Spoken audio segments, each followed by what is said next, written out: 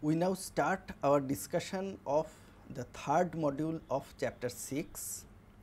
We will continue from where we had left in the second module, and we will continue our discussion of the convergence theorems for the process of Lebesgue integration in this module also. So, we first go to the first slide of this module. So, we start again with the last definition of the module 2 of chapter 6.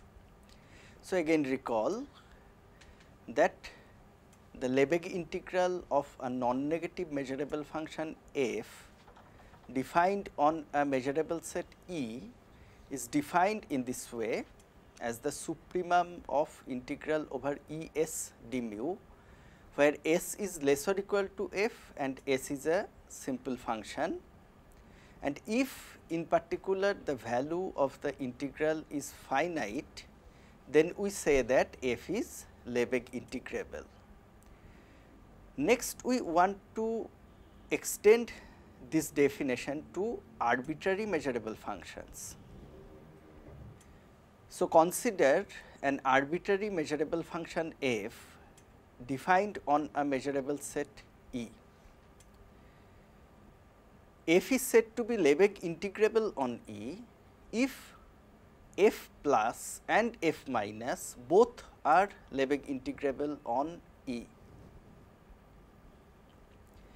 Recall that what is f plus? F plus is defined as maximum of f and 0, and it is called the positive part of the function f, and f minus is defined as maximum of minus f and 0, and it is called the negative part of the function f. Both f plus and f minus are measurable if and only if f is measurable, and f is equal to f plus minus f minus. So, f is Lebesgue integrable on E if and only if both its positive and negative parts f plus and f minus are Lebesgue integrable on E, and we define the Lebesgue integral of f over E as the difference of the two Lebesgue integrals, integral f plus d mu over E minus integral f minus d mu over E.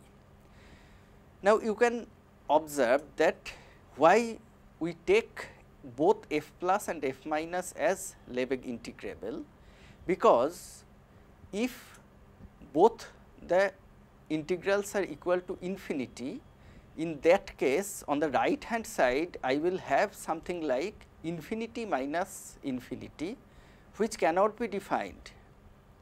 So, for arbitrary measurable functions, Lebesgue integrability is more important, and obviously you can see that sometimes for arbitrary measurable functions the value of the Lebesgue integral also may not exist. Now, if we consider the function mod f, we know that f is measurable if and only if mod f is measurable, because mod f is equal to f plus plus f minus. So, we can conclude that a measurable function f is Lebesgue integrable on a measurable set E if and only if mod f is Lebesgue integrable, and obviously mod integral f d mu is less or equal to integral over E mod f d mu. Again, from the theory of Riemann integration, recall that if f is Riemann integrable on closed interval a b, this implies that mod f is Riemann integrable on closed interval a b, but generally the converse is not true. For example, if we take a function f in such a way that f takes the value 1 for all rational numbers and the value -1 for all irrational numbers in closed 0 1, then it is easy to prove that f is not Riemann integrable. But if we consider mod f, then mod f becomes the constant function 1, and so it is Riemann integrable. So, the Riemann integrability of mod f does not imply the Riemann integrability of the function f. So, this is another point where we have difference with the Riemann integration process.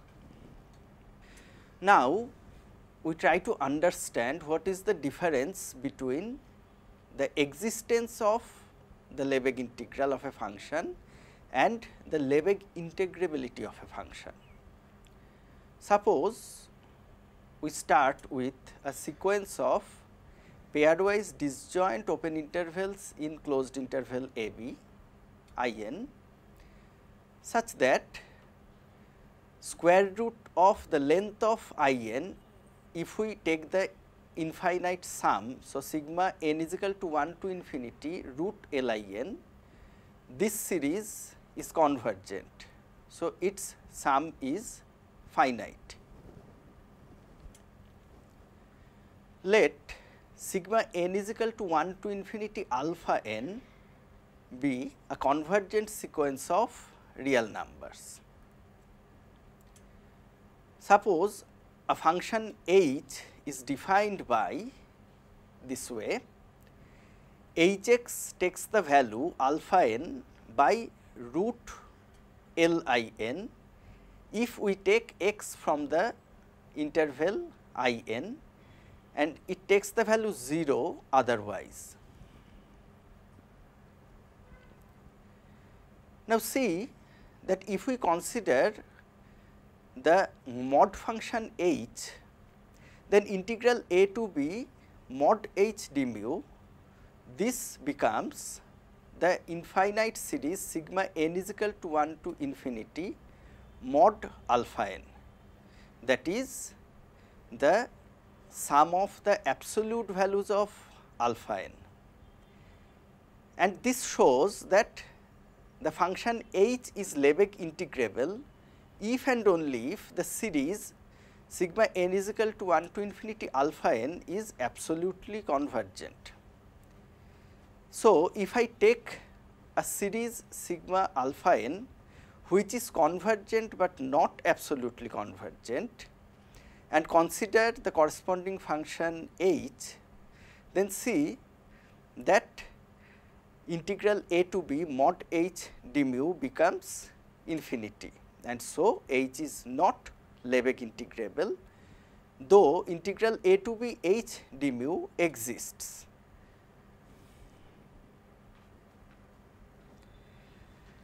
We now present another very important theorem of Lebesgue integration, which is known as the dominated convergence theorem.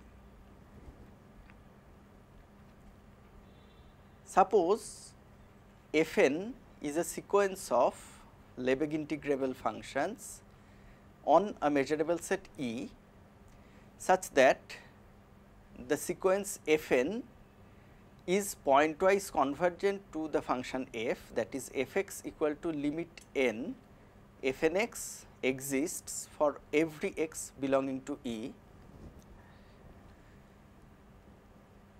If there is a Lebesgue integrable function g which dominates the sequence f n, that is mod f n x is less or equal to g x for all n belonging to capital N, and this is true for all x, then the conclusion is that the limit function f also should be Lebesgue integrable, and limit over n integral E mod f n minus f d mu should be equal to 0, and from which we can get the desired result that integral f d mu over E is obtained as the limit of the values of the integrals, integral f n d mu over E. See, here we do not assume, like monotone convergence theorem, that f n is monotonically increasing. So, here f n is just any sequence of Lebesgue integrable functions and the convergence is here pointwise.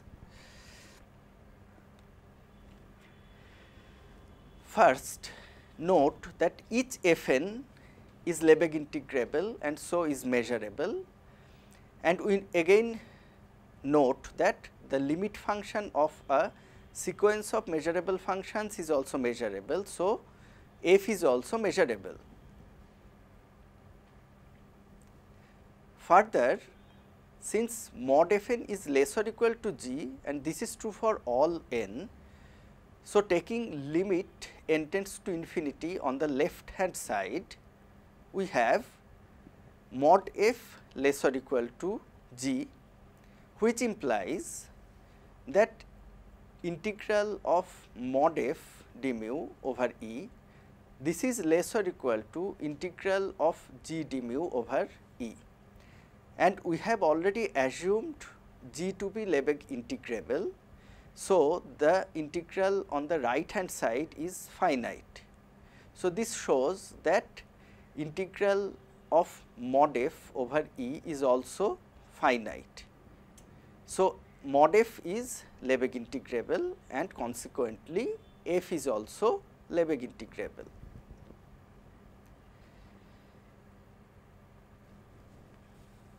Again, consider this inequality. If we consider the sequence of functions f n minus f, now see that mod f n minus f is less or equal to mod f n plus mod f. So, this is less or equal to 2 g because each of the terms are less or equal to g. So, if we consider this sequence of functions 2 g minus mod f n minus f, observe that f n is measurable for each n, f is measurable, g is measurable. So, 2 g minus mod f n minus f is a measurable function for each n, and from the above inequality it is clear that each of these functions are non-negative. So, the sequence 2 g minus mod f n minus f, this is a sequence of non-negative measurable functions. Though we do not know anything about its convergence, so we can apply the most general convergence result, that is Fatu's lemma, on this sequence of functions. Now, observe that since f n converges to f everywhere, so mod f n minus f tends to 0. So, 2 g minus mod f n minus f, this sequence is actually convergent to 2 g. So, on the left hand side we have integral over E 2 g d mu, we start with this integral.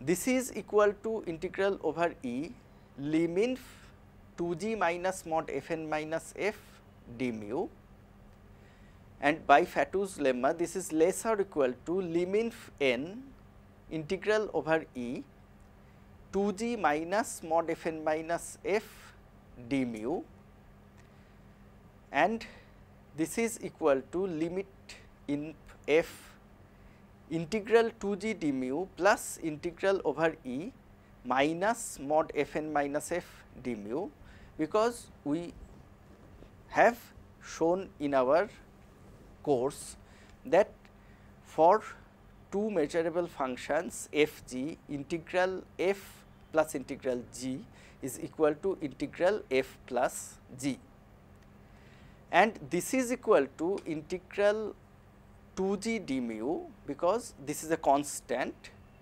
So, we can treat it as a constant sequence, and the second term, if we take the minus sign outside the integral, then we have the second term equal to minus lim sup n integral over E mod f n minus f d mu. Now, since G is assumed to be Lebesgue integrable, so we know that the value of this integral is finite, and consequently the value of the integral of 2G is also finite. So, from the last inequality, we can cancel out integral 2G d mu from both sides,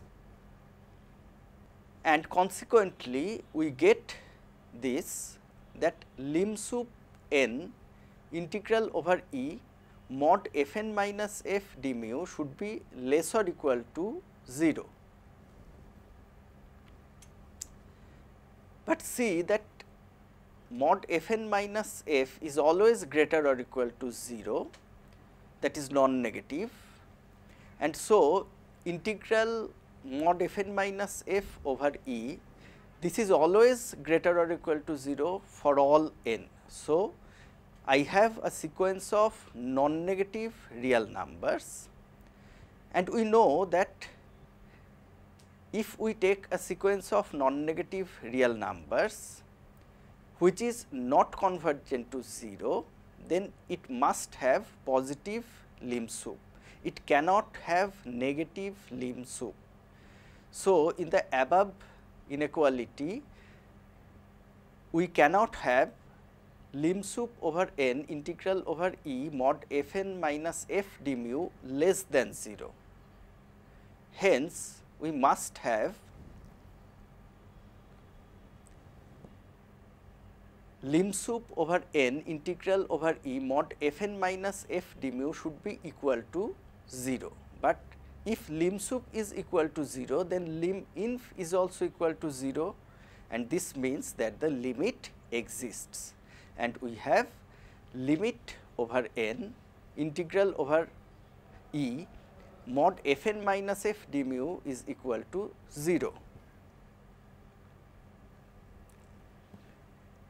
And recall that we have already shown that mod integral f a d mu minus integral f d mu is less or equal to integral over E mod f n minus f d mu.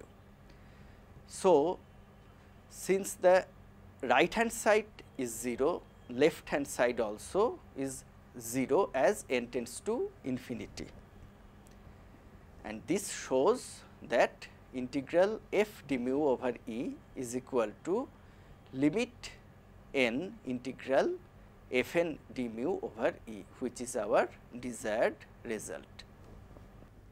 So, in this third module of chapter 6, we have proved another convergence theorem, namely dominated convergence theorem for Lebesgue integration, and we have seen the difference between the Lebesgue integrability and the existence of Lebesgue integral of a measurable function.